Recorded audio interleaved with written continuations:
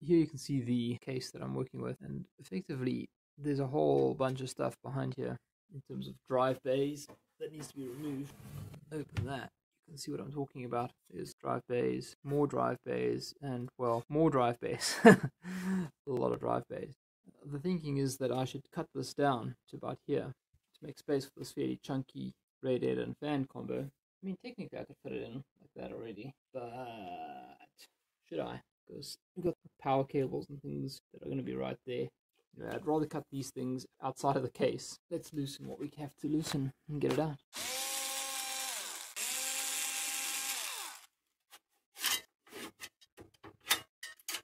Now we can access the little, much harder to see screws. They're black countersunk screws, but there's quite a few of them. Ooh, that's not good at all.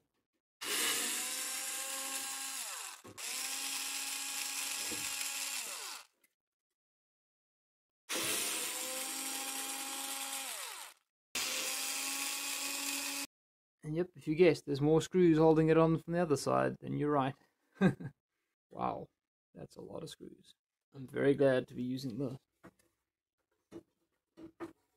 Quite a hunk of steel, eh?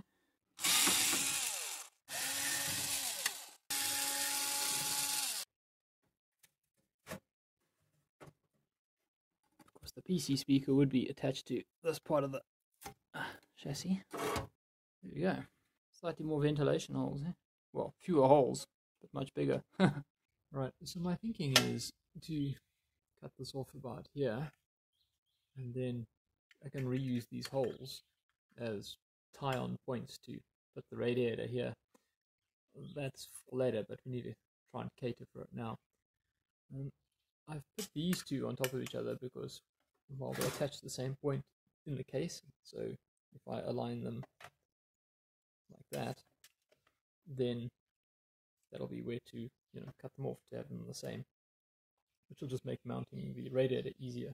We can cut this about here, leaving 3 holes. In other words, 1, 2, 3, and then as much as we can of that. Let's see what we can draw on this thing with.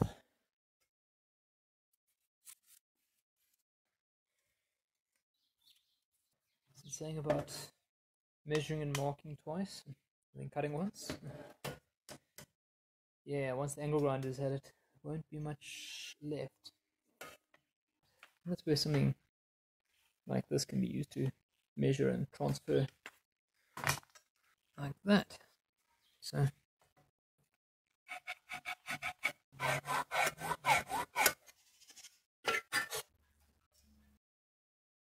and there we go. Okay, I've made a decision. So I'm going to try and cut it like that, and then just there and there.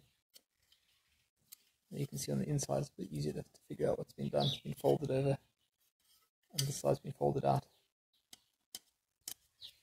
I think I'll do that just for making it lighter, because currently it's very heavy, and it'll be heavier with a radiator in there. And these 3.5-inch drive bays will never be used for that purpose. Let's get cracking, or cutting. If you're not using an angle grinder, are you case modding hard enough, right?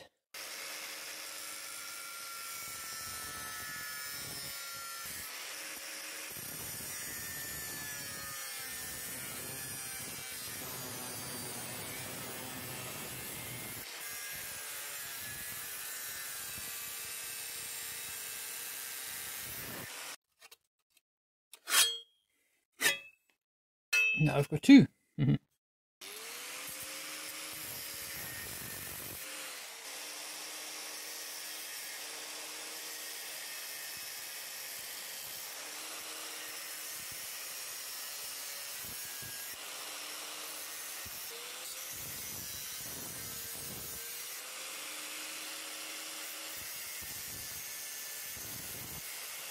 Well, it's certainly going to save a lot of weight, right?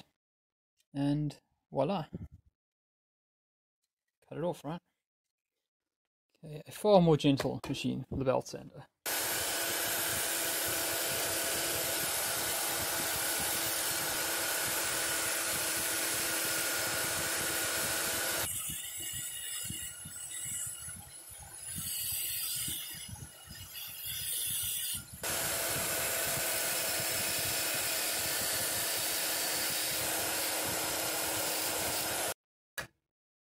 can see just there, I used a bit of pliers to take the bottom of the hole that was cut through.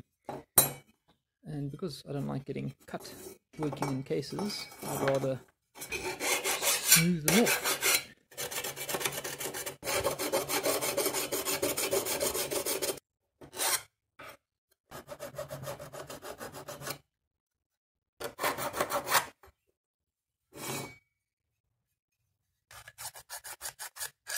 If only I could find my deburring tool, then I was supposed to run it up and down a few times. But, yep, I don't know where I put that. Oh, and I touched the belt sander with my thumb. That's actually not so bad. Rather that than the angle grinder, right? If you don't have a file, some sandpaper will also work. Right, time to do a bit of assembly, right?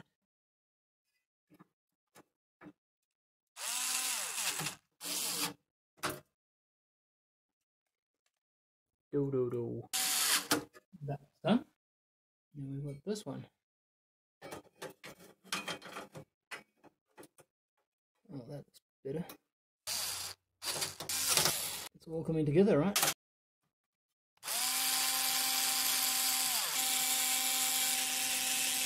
So that's pretty good.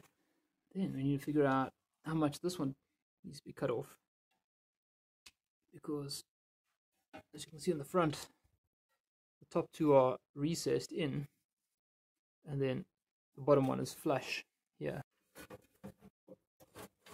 Okay, so now the plan. Okay, let's take this one off and mark it. And we need to remember that we need to cut off on, not on the line, but to the left of the line, because of the way I marked it.